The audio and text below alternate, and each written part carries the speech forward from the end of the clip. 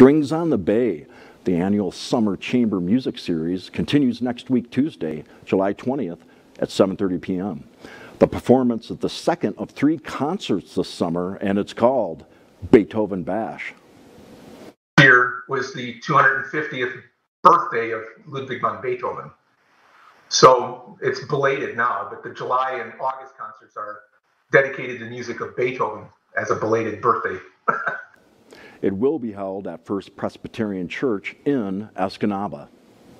One of the things I've liked about Strings on the Bay mostly is at every concert, there's always at least one person who's at the concert for the first time.